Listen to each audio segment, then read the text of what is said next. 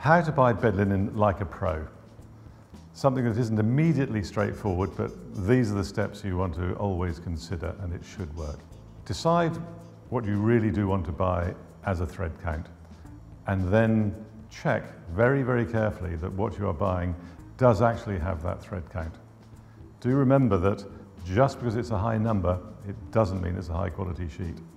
Make sure that when you look through the packet of the bed linen you're buying, if you can see it through the packet or if you can open the packet, that the stitching's high quality stitching. If it is, it tends to mean that the manufacturer has tried their best and isn't skimping on things as important as the stitching.